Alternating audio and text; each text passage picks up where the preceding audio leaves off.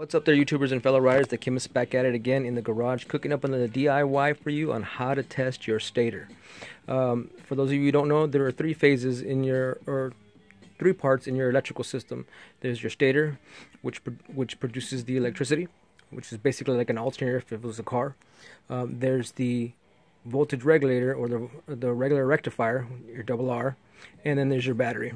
If you're experiencing an issue like I am, where your battery is not being charged to full capacity, or if you're not seeing the 14.2 to 14.5 volts, if you are one who has a voltage meter on your bike like I do, during your ride you're supposed to be seeing at least about 14.2, 14.5 volts at about 5,000 RPMs or above.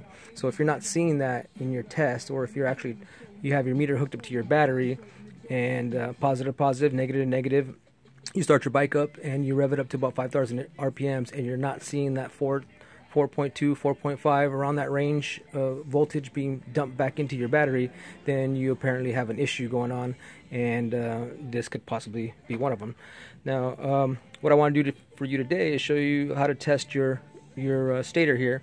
And what I got going here is I got my digital multimeter hooked up here, and I have it set to ohms and to the lowest setting as possible, and I'm just going to basically test my three leads here. And according to the service manual, you are supposed to be getting anywhere in the range of 0.2 to 0.9 on your meter. So I'm gonna go ahead and test that for you. Now, for those of you wondering what happened to the connector that goes onto here, I snipped it off, and that's for good reason, because right now I'm experiencing a problem where my battery is not being fully charged during my ride. And when I cracked open the tank and got in there, this was the reason why. This is my second connector that I've gone through, and I've always kept saying I'm going to hardwire it in. Well, today I'm finally going to do that, and for this very reason. That's pretty messed up there. So as you can see, I had it taped up before because I had actually cut this connector off a junk harness that I had here in the garage. So yeah, so we're going to go ahead and get rid of this today and just straight hardwire it in. What I've done is I snipped off my connector off my brand new stator. Now, there wasn't really an issue with my other stator, but I was getting inconsistent readings. So since I had a spare one laying around in the garage, I thought I'd hook it up anyways, just to eliminate all issues. So right now I'm going to have a brand new battery, which is my new Shirai battery, my lithium iron battery. I got my new MOSFET FHO 20AA regulator rectifier from roastercycles.com, and now I got my brand new stator going here, which I bought off for eBay for a couple bucks, 20, 30 bucks, I forget how much it was.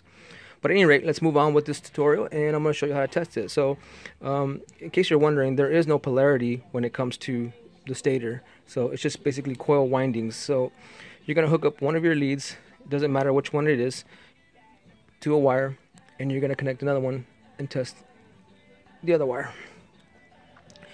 And you should be reading anywhere between 0.2 to 0.9 ohms on your meter. So as you can see, that's perfectly within specs. We're going to move on to the other one. And with that one connected, 0.4 ohms, which again is in spec. Now, to show you that it doesn't really matter how you connect these things up, I'm going to go ahead and connect this one over here and grab the bottom lead here. And no matter where we connect it, you're still going to get the 0.4 ohm reading.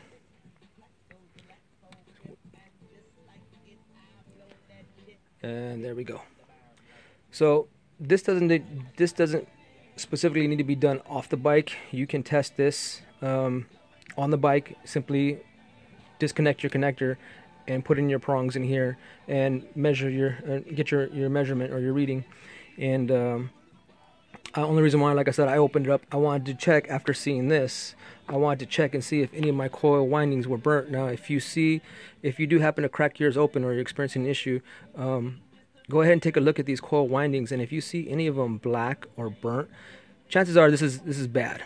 So you're going to want to replace your stator. So if you crack it open, just like I did, Look inside there, you see all kinds of black on these nice shiny brownish tin color coils. I'd go ahead and replace it because it's probably bad, and you probably got some electrical issue going on in here, and you really don't want any problems when it comes to the voltage being pushed out here. So to test your stator while it's on the bike and while running, you simply start the bike up, or you simply disconnect the battery, or sorry, disconnect the stator plug while the bike is running and cold. You stick your prongs in here, your test leads in here, and you rev the bike up. And once you rev the bike up, you should be seeing about maybe 60, I think if you rev it up to 5,000 RPMs, you should be seeing around 65 volts, well, AC current on your meter. So one important thing is, so you don't fry your meter, is you're going to want to go ahead and put this on AC voltage so you don't kill your meter out, because you will burn it out. So that's the way you test your stator while it's on the bike and running. And if you're not seeing that 65 volts, if you're seeing something less, more is okay, less is not so good. So if you're seeing less, then chances are your stator is bad. So that's a quick little tutorial for you guys. Hope this helped you out. As always, see you next problem.